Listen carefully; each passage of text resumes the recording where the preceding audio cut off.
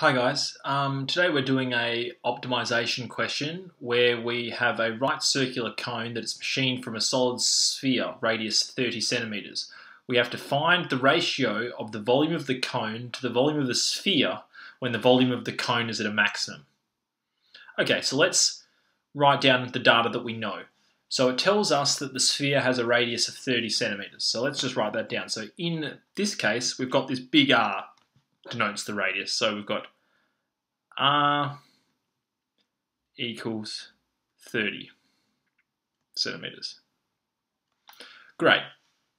So we're asked to find the volume of a cone. So the volume of a cone, for those of you who don't know, volume of a cone is equal to 1 over 3 pi r squared h. Cool. So what we've got here is this r squared that the formula takes into consideration is this r squared, or AB, not CB. So we've got AB and we've got H, which is this direction. Now, although CB is the radius of this sphere, this is also the radius of the sphere. So we can write 30 in here as well. And let's call this little side here A of that triangle. So what we have to do is we have to get the volume of the cone in terms of one variable. So what we're going to do is we're going to use the relationship between the radius and the other two sides of this triangle to get everything in this function in terms of height. So to start with, we know that height of this cone is going to be equal to the radius of the circle, with the sphere, sorry, which is 30, plus A. We also know that we can work out like A squared, or we could work out R squared by using Pythagoras. So we can go R squared, or this side of the triangle, is equal to the big R, which CB, which is the radius of the sphere, which is equal to 30 squared, subtract A squared. Now, let's make this function here in terms of A, or sorry, A in terms of H, sorry. So we're going to have A is equal to H take 30, and then we're going to substitute this in for A in this formula. So what we've been given is we're going to have R squared is equal to 30 squared, which is 900, minus A squared, which is H take 30 squared. So what we're left with is 900 minus, keep this bracket, H squared, take 60H plus 900. And hopefully you're aware that we've got 900 minus 900. The 900s cancel. And we're left with, let's put it up here, R squared being equal to negative H squared plus 60H. Cool. So, what's important about deriving this relationship between the height and the radius of the cone is we can then substitute this R squared into our volume of a cone equation. So we have the volume of a cone is equal to 1/3 pi.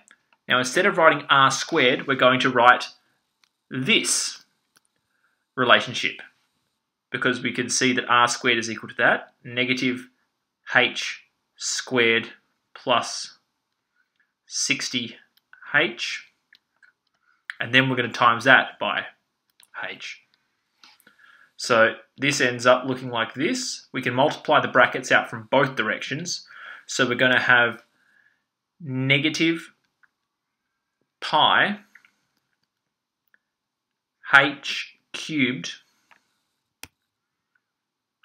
over 3 plus 60 divided by 3 is 20, h squared, so it's going to be plus 20 pi h squared. Cool.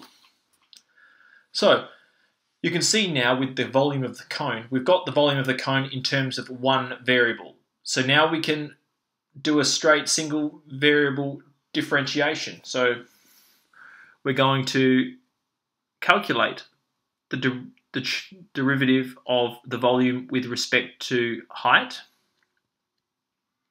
And hopefully you guys are aware of the mechanics of differentiation. I'm going to get this 3, I'm going to multiply it by the front, and you'll notice that the fraction will then cancel. So we're going to be just left with negative pi h squared.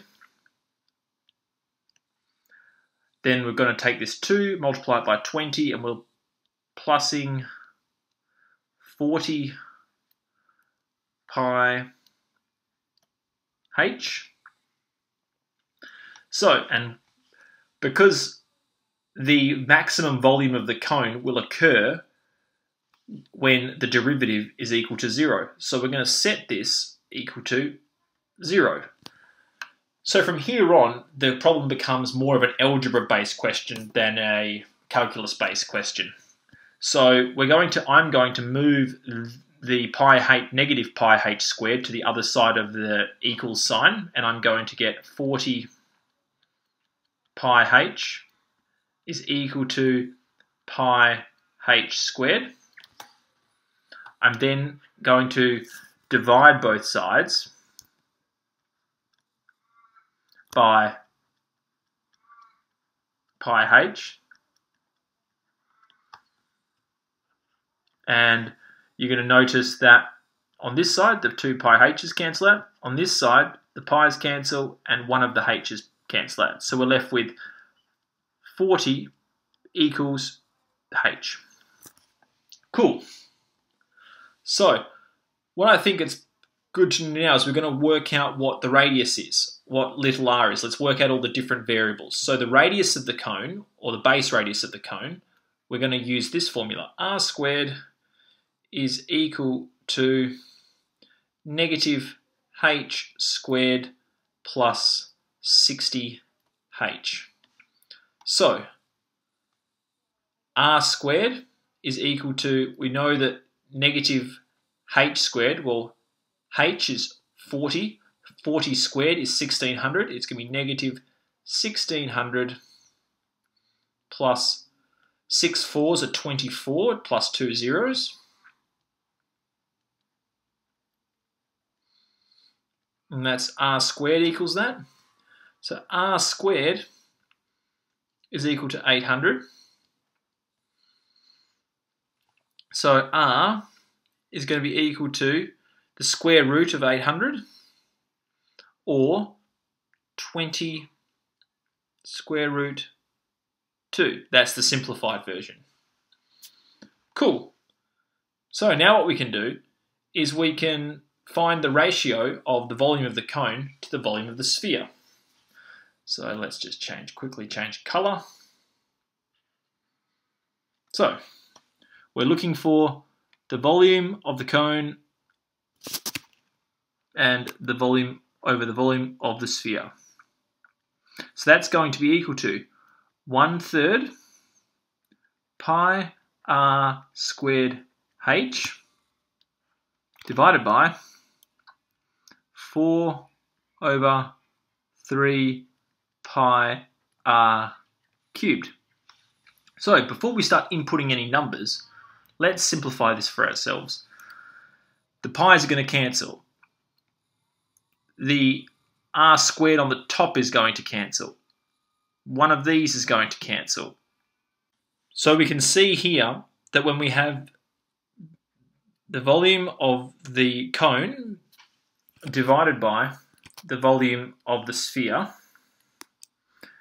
what's remaining is we have h at the top divided by 4 times the radius at the bottom.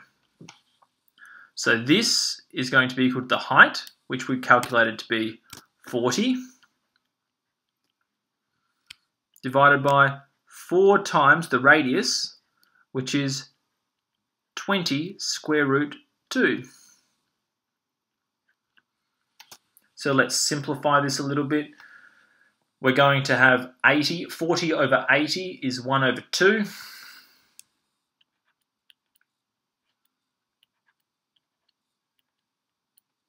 One over 2 square root 2. And because they asked for a ratio, you could say the volume of the cone as a ratio of the volume of the sphere is going to be equal to 1 is to 2 square root 2. As you can see, the problem is mainly algebra, with there being a small fraction of differentiation in here, but mainly it's algebra. So I hope it helped again, and I'll see you next time.